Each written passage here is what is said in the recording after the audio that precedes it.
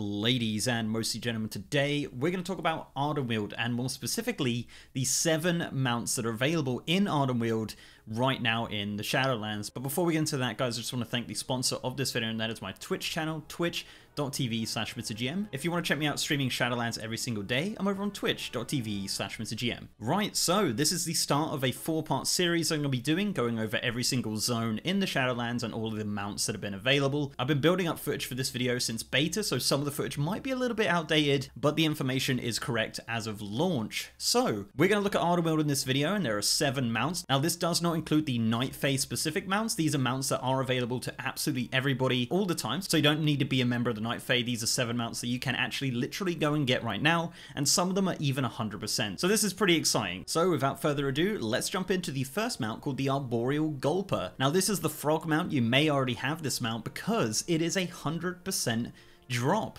Yeah, this mount is actually a 100% drop from the rare Humon'gozz, who spawns in Ardenweald. So this one's pretty easy. All you have to do is get a unusually large mushroom. Now these can drop from pretty much any NPC in Ardenweald, and that gives you a 20-minute timer on this item. Now, as I said, it's pretty regular, so you don't need to farm for ages, and there's no real specific area to farm, just, you know, naturally it'll drop from pretty much everything in Ardenweald. Now, once you have the mushroom, you need to head over to this location here and spawn Humon'gozz. Now, because of the servers being so populated right now, he's actually up most of the time, so you probably won't even need the mushroom. It's probably best to go check there first. If he's not there, grab the mushroom and then spawn him. All you gotta do is go to the location where he normally spawns, click the damp loam and give it a couple seconds to grow, and then Humon'gozz will spawn and he will drop the mount. The mount is a fantastic looking mount. It's one of those frog mounts. We had a few of them in BFA that are like 333,000 gold, and this one is 100% drop and free. So if you want to get an Ardenweald frog, you can get it pretty easily just by killing Humon'gozz.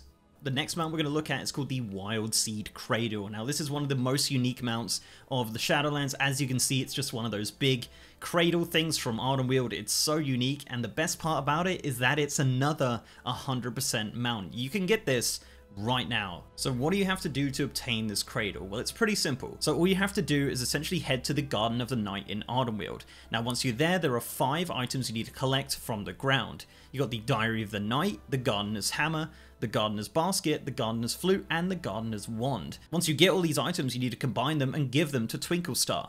So the specific locations of all of these items are listed below in the description. Shout out to Sipter and Wowhead for the specific coordinates. So essentially once you've collected all of those, as I said, combine them into Twinklestar's gardening toolkit, then head to Turner Val. All you have to do after that is speak to Twinklestar. That will open up the Cache of the Moon right behind her. You click it and there you go. There is your Wildseed Cradle.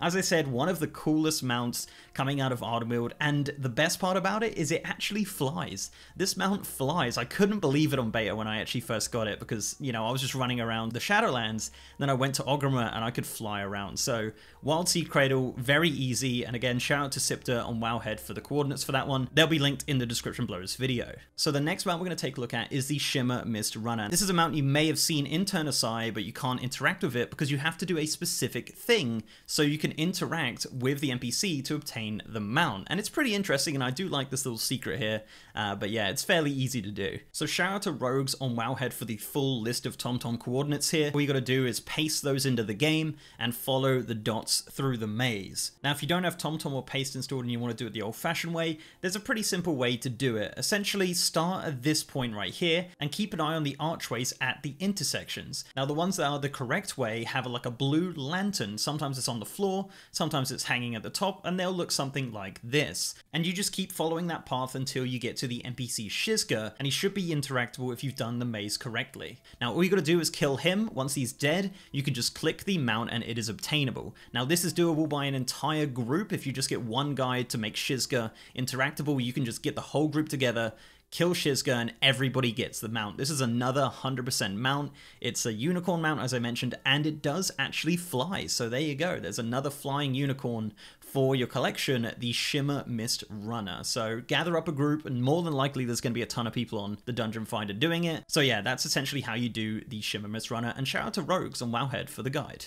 The next mount is the Silky Shimmermoth. Now this isn't actually a drop mount, this is something that you do actually buy for 5,000 anima. Now, You can't just go up to the vendor and buy it for 5,000 anima, you do have to do some prerequisites. But it's not too difficult, but you do need a friend who is in the Night Fae Covenant. So once you've gathered your Night Fae friend, you need them to channel their anima conductor to the Star Lake Amphitheater. Once they've done that, you need to head over there and start the event.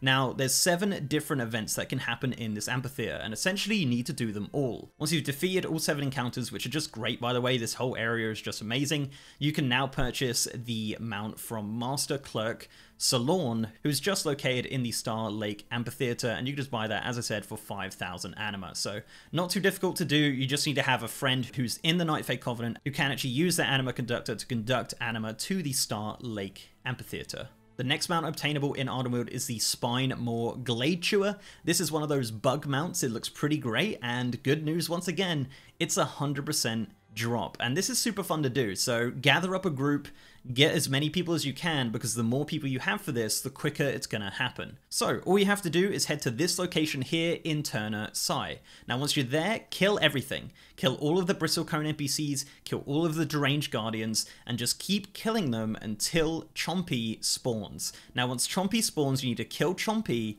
and then after that, Gormtamer Tizo will spawn, and that is the rare for the mount. Once you kill Gormtamer Tizo, that's literally it. That will drop the mount, and it drops for absolutely everybody in your group. It's 100%, and it's a cool, unique looking mount. So if that's something you're interested in, gather up a group. It's not too hard to do. Like, you could probably 2 or 3 man it. There are elites in that area, but essentially, yeah, just gather up a small group of people, go down there, kill literally everything. It takes a little bit. We were there for about 20 minutes or so killing stuff before it spawns, but I'm pretty sure it's fairly RNG in regards to how quickly it spawns. So maybe I got unlucky, I'm not really sure. But essentially, yeah, just head over to that location, kill stuff over there, Gormtamer spawns, and then you have a brand new bug mount. Okay, so the 6th mount obtainable in Ardenweald is, once again, another 100% mount. Ardenweald is so plentiful for 100% mount. This is called the Swift Gloomhoof, and it's another unicorn mount, of course. So to attack and spawn this NPC, you need to get a Dreamcatcher. Now this is a blue item originally thought to be only obtainable by members of the Night Fae Covenant, but apparently it turns out anyone can get it, so that's really great. So the first thing you need to do is get a Broken Soulweb. Now this will take you back down to the uninstanced version of Turner Sai to this point here. Once you get to this point here, you're going to need to glide over to this giant root. Once you've glided over there, just follow the path along and you'll find a cart. On this cart is the item, and it's just on the floor there. You can pick it up, and that will give you the Broken Soulweb. Pretty easy to do at this point. Once you've got the Soulweb, you need to head to the Glimmerfur Basin. Now, you need to look for an NPC called Elder Gwenna. If Elder Gwenna isn't here and there are quests available, you need to do the quests in this area. They take a little bit, but they're not too hard to do. They're just a bunch of side quests, and once all of that is done, Elder Gwenna will be in that area permanently. Now, what you need to do here is speak to her, give her the Broken Soulweb, and give her 10 lightless silk, and she'll give you a repaired Soulweb in return. Now, once you've got this repaired Soulweb, you need to head to the heart of the forest. Now, this is where people thought that it was only for the Night Fae Covenant because you need to speak to Ysera. Now, Ysera is obviously inside of the heart of the forest for the Night Fae, and if you try go there as a different Covenant, you're just going to get kicked out of the area. All you got to do here is once you have the repaired Soulweb and speak to the guards, this will bring up a new dialogue which will bring Ysera outside of the heart of the forest. Once you've done that, speak to Ysera and she'll give you the Dreamcatcher. This is a blue item and is required by everybody in the group if you are doing this in a group. So everyone who wants the mount needs to do all of the steps that we just did. So once everyone has the Dreamcatcher, you want to head to the Hibernal Hollow. This is located here on the Ardenweald map. Now, all you got to do is walk outside this area and click your Dreamcatcher. Now, this will put you in a different phase with a different color palette. As I said, you need everybody in your group to be inside this phase. And essentially, you're going to look for an NPC called Nightmare, and Nightmare will be running around. You probably could solo it. I couldn't do it, but I think it is probably possible. We 2-manned it in the end and it wasn't too difficult. But yeah, basically go into that phase, kill Nightmare, and it drops for the entire group. And there you go. And that will give you the Swift Gloomhoof mount, which is another unicorn, and of course it flies. And finally, the final mount of Ardenweald is the Wild Glimmerfur Prowler. Now, the interesting thing about this mount is that it's actually a recolor of a store mount, the Vulpine Familiar. It's a green version of that. Now, it does not fly. Obviously, the Vulpine Familiar can fly. This is a non-flying mount. But as I said, it is a recolor of a store mount, which is actually pretty interesting. Now, this has also gone through a few changes during beta. During beta, it was actually 100% for everybody in the group. Unfortunately, that is not the case anymore, and it looks like this mount is now a rare drop, but I believe it can be farmed daily. So yeah, just go there every day, kill the NPC, and hope that the mount drops. Now this drops from Valfir the Unrelenting, who's in the uninstance version of Turnasai. A lot of these mounts seem to be over there, and you probably won't be able to solo him, and here's the reason why. So I don't know if this is a bug or not, but essentially he has a buff called Misty Veil, and it makes it so you can't attack him. However, right now in the game, you can actually attack him. He does take damage, but very, very rarely, so it's super hard to kill. It takes a long time, but it is killable with that Misty Veil buff up. Now in a normal world, when that buff actually works, you need to get a Night Fae player to channel Anima to Turnasai